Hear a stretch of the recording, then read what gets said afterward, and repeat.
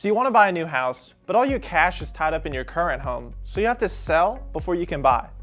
Well, buying and selling a house at the same time can easily become a logistical nightmare, but it's not impossible. And in this video, I'm going to go over some useful tips that'll help you get there.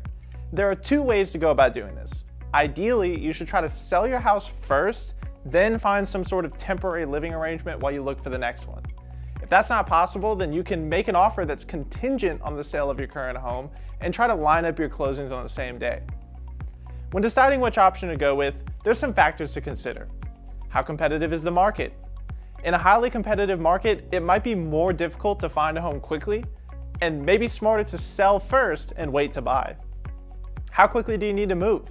If you need to move fast, you want to get under contract as contingent in order to ensure you meet your deadline. What's the condition of the home? If your home isn't quite move-in ready, that could increase the amount of time it takes to sell, so keep that in mind.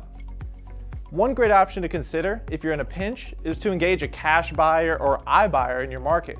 These individuals and companies are able to close very quickly and can make a huge impact on your overall timeline. Ultimately, everything comes down to the time it takes to both secure a buyer for your current home and find the next one. If you're struggling with navigating this, reach out. We'd be happy to advise you on your specific situation, and make sure to like and subscribe for more great content like this.